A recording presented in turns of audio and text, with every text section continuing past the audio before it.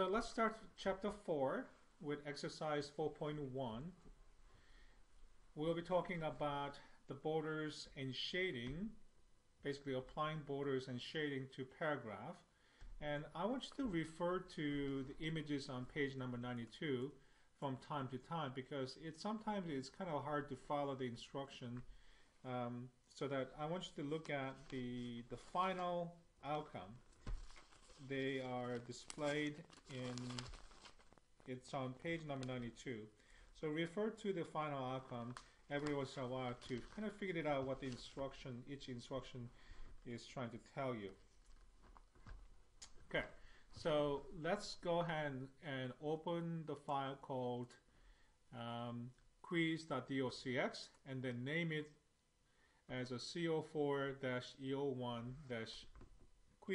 and save it in the assignments folder. So first, let's center align the title. So clicks anywhere on the line, and let's go ahead and apply the center alignment. And while the insertion point is somewhere on the line, you can go ahead and click on the borders button. Click on it, and then let's go ahead and put the border, bottom border, and you notice that there's a line under the chapter 10 quiz.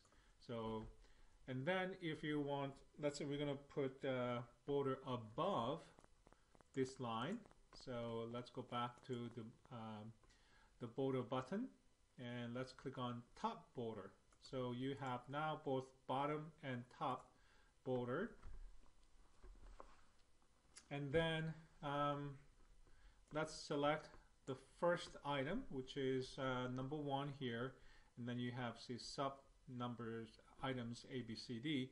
So you click somewhere at the end of manipulated data. So click somewhere there, and your insertion point is inserted right after letter A. So you don't have to be clicked right there. You can click somewhere a little bit after. Click and hold it down and drag it up all the way to number 1.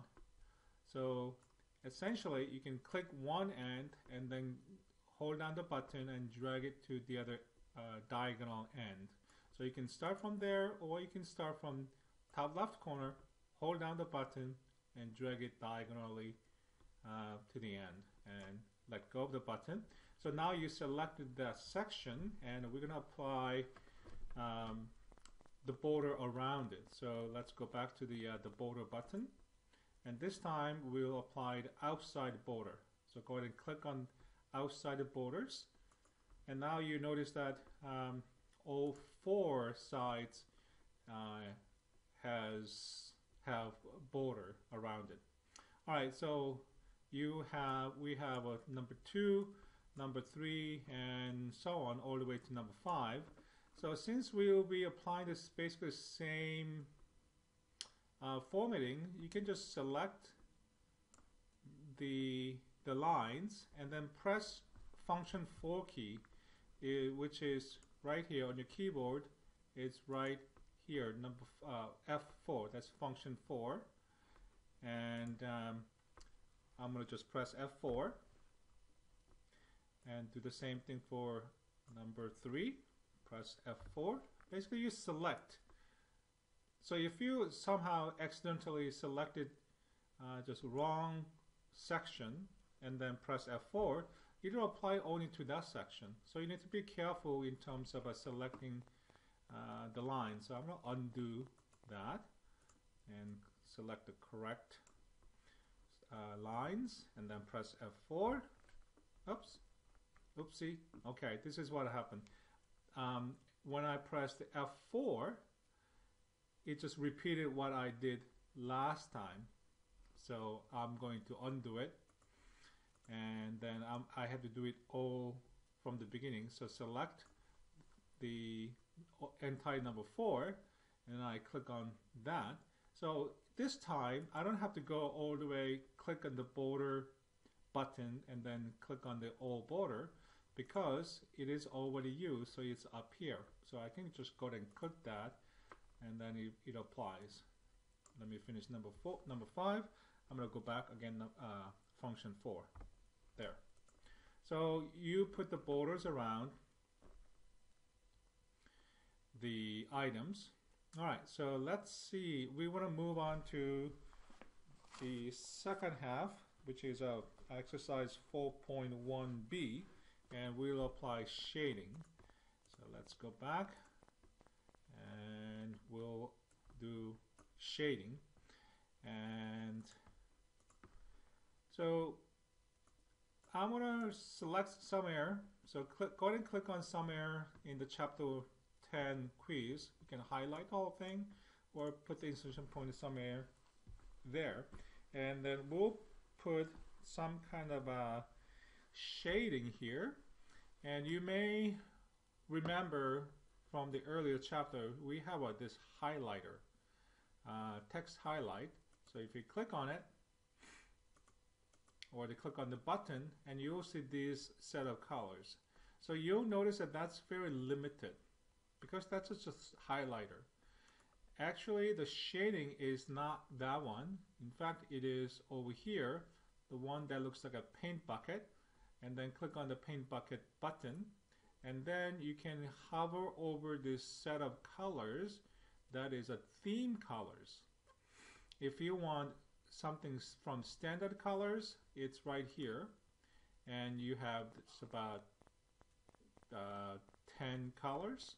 So these are standard colors, and these are theme colors, and you can click on more, and you can have a more refined color choice of your selection like that, or you can even put RGB color settings. So anyway, so let me go ahead and cancel this and make sure that I still have a chapter 3 quiz line somewhere selected, and I'm going to go ahead and click on this paint bucket, the shading button, and then go to the last column. So the text table will tell you something like, okay, pick green, let's say green accent 6 lighter 40%. So you may wonder, what is that? So basically that means a theme color. So whenever you have the very certain percentage and that sort of kind of things, that means theme color. So go over here, there's a green, and don't click yet, just hover over and you will see green, and then you will see accent number, and then the shade percentage. So text will tell you apply green accent 6 lighter 40%. So you'll see that by just pointing at it without clicking. That's called hovering. And go ahead and once you get that, go ahead and click on it. And then the entire line gets there, the shade. Alright, so let's go to number 1. So again, click somewhere on number 1. The insertion point is blinking. And let's go back. Click on the shade button. And this time, let's apply something a little bit lighter. So like a green. I'm just hover over it. Green accent 6, lighter 60%, not 40%, this time 60%. So it's a little bit lighter. See that?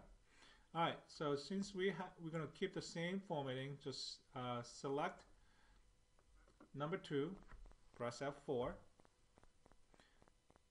click somewhere number 3, press F4,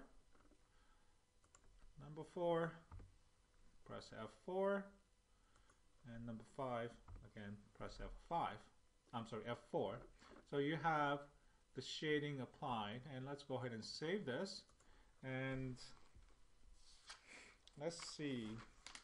Oh yeah, in terms of picking the right color, the textbook may tell you pick a theme color. Let's say 1, 2, 3, 4, 5. The 5th column and 3rd row, 1, 2, 3. So that is 5th column, 3rd row. That is blue accent 1, lighter 40%. That's basically what it is. Okay. So textable may tell you the color by the number of columns and the number of rows, or the color name and accent number and percentage, and so on. Okay? So that's it for exercise 1.